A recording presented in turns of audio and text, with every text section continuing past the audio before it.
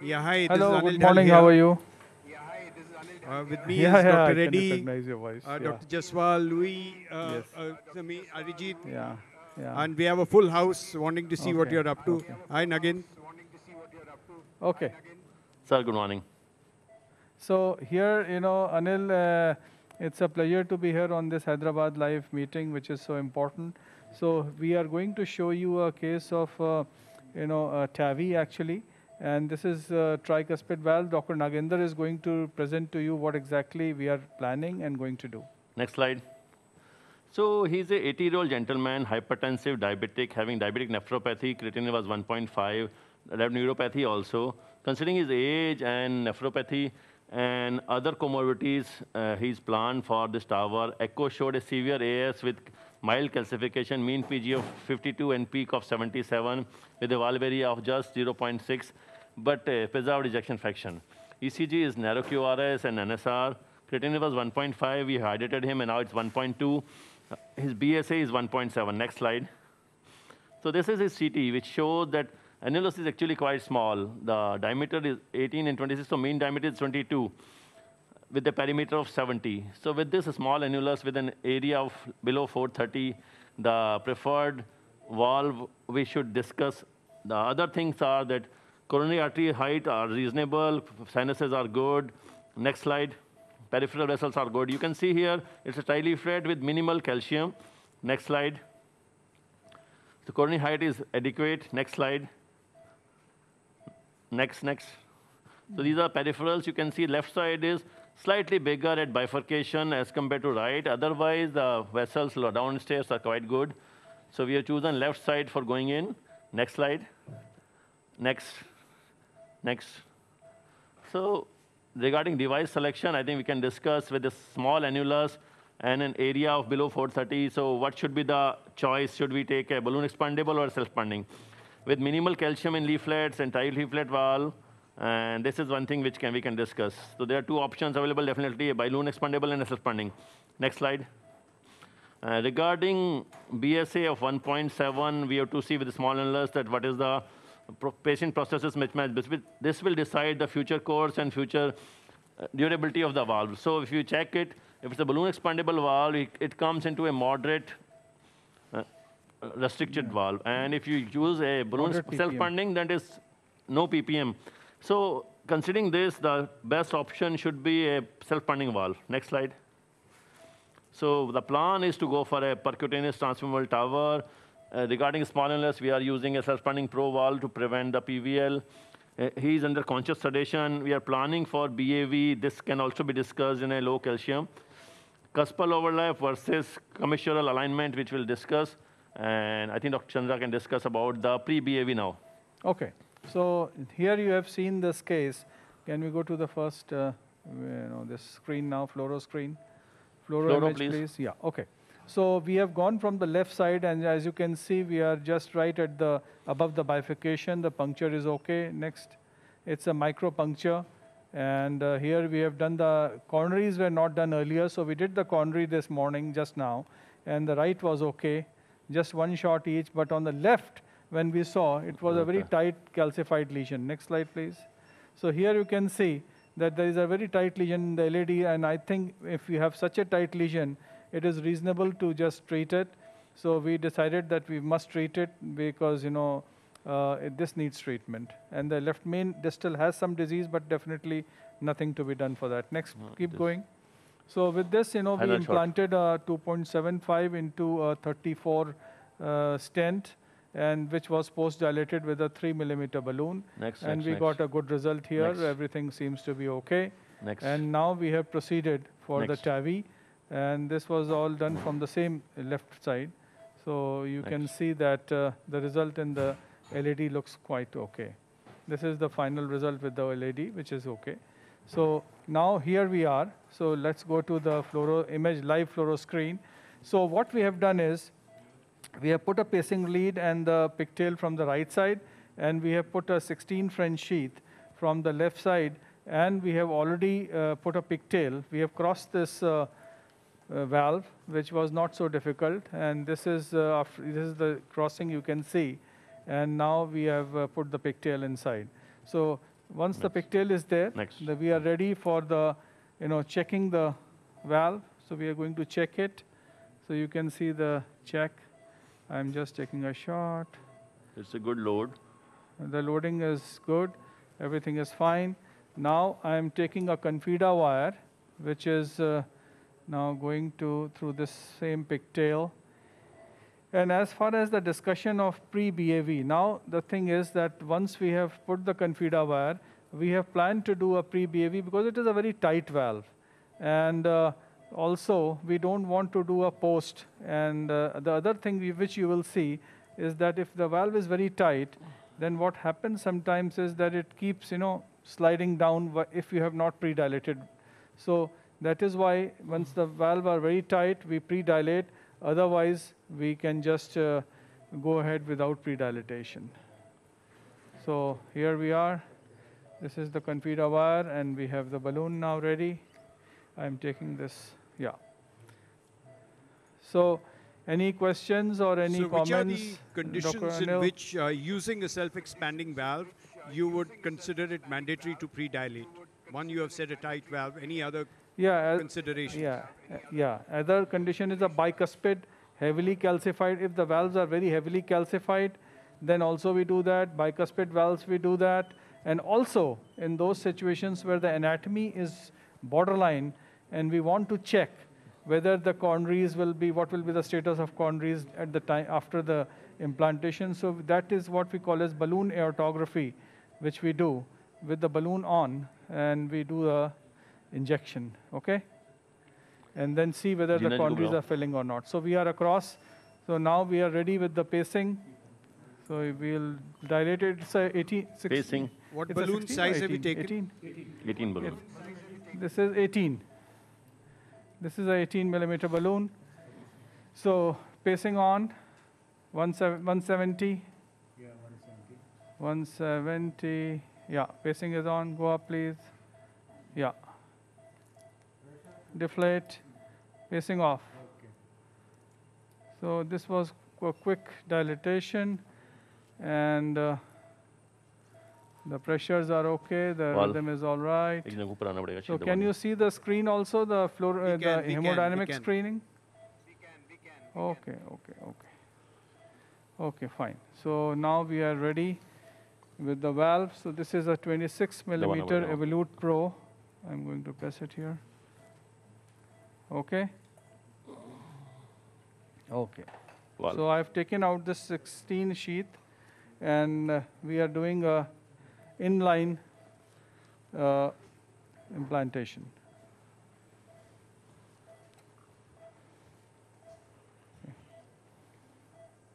Okay, it's going easily, no issues.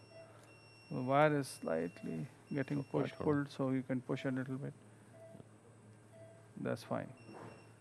Okay, so the sheath is in, and I'm taking the valve. And you can see that he has put it at 3 o'clock position to get the hat on the outer side, which you will see now. So we'll go slowly, keep checking. Go to the LEO. So go to the LEO position. This case, one day aortic annulus was small. Rest of the parameters, I think, was acceptable. Is it possible to do balloon expandable also in this? Yes, it is possible. Certainly it is possible, but as I said, that we wanted to get that advantage of patient prosthesis mismatch, because it is a very small annulus, and then the residual gradients are there. So now I'm going a little slowly because I can see that there is some resistance, but it is all right. We are moving well, no problems. So let's go to the implanter's view. So this is 3 o'clock position, and the hat is on the outer side. This is the implanter's view? Okay. Center, please. So this is our hybrid cath lab. So here you can see that the table doesn't, move. Everything, all the movement is happening from the gantry. Okay. So I'll readjust the pigtail, because many times the pigtail interacts, and that is why you have to sometimes just, now the pigtail is in position. So this is the implanter's view, is it? Okay, push the wire a little bit. Okay, okay, okay. So go to caudal now. Caudal, please. Caudal, caudal. And what is the this cuspal overlap? Cuspal overlap view. RAO 23 and caudal 29. So we are going to the cuspal overlap because the advantage of cuspal overlap will be that the implant will be, in a such position where the, the depth will be much more controlled. So here we are. We have not given any contrast so far because of the issues of center, please. Center. Center, center. Yeah, that's better. Okay, okay. So we will take a shot here, a quick shot, maybe 15 ml. Okay? Ready? Okay. Yeah. So this looks good to me. And this is our cuspal overlap view. We are starting a little high because this valve will move a little bit down. You can see that it is moving slowly. So slow, slow, very slow. So we have to be very, very slow because give it time, give it time. Okay. Huh? Pacing? Yeah, we can have some pacing, maybe at 130, 130. Pace at 130. It has moved a little bit down, no? Check here. Check a little bit. Check. Shoot. Check. Shoot. Shoot. It's okay, I think. Slow, slow.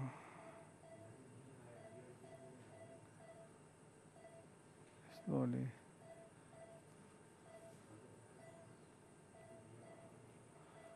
Faster. Faster.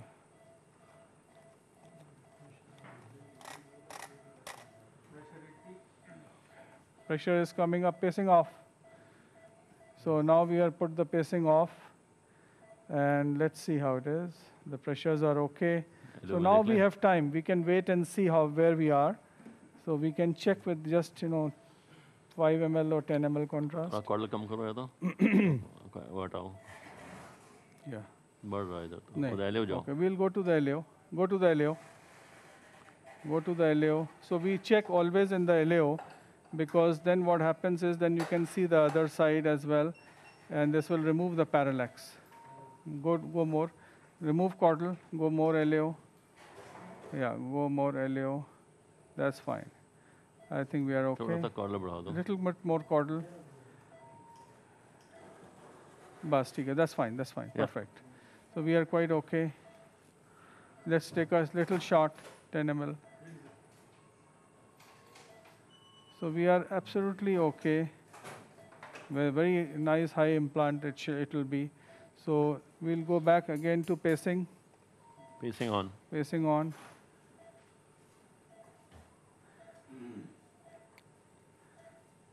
Pacing on. 130.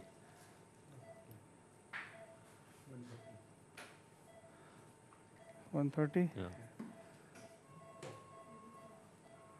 सीने में ही करना, floor में. Push through. Keep pushing.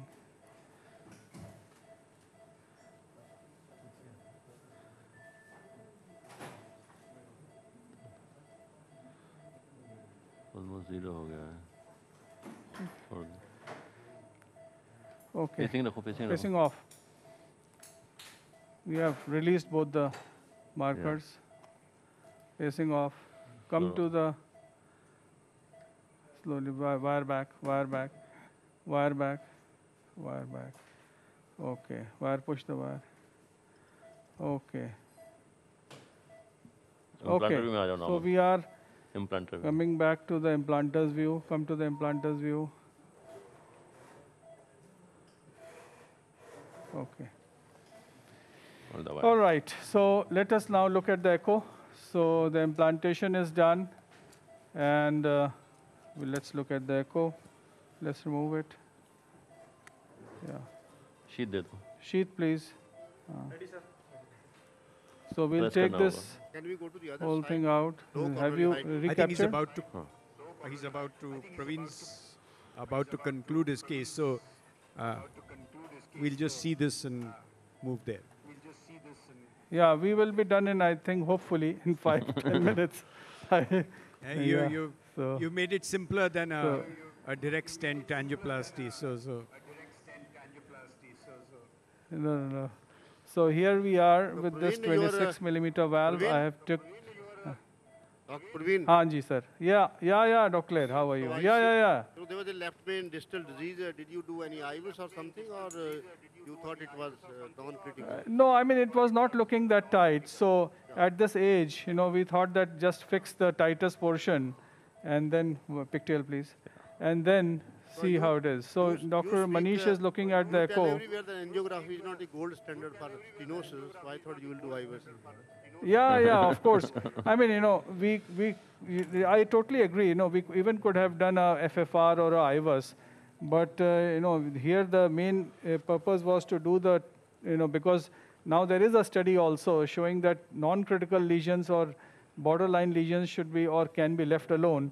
First treat this, and then we can take care of that at some other point in time. So we only treated the tightest portion of the, which was the LAD. And that's it.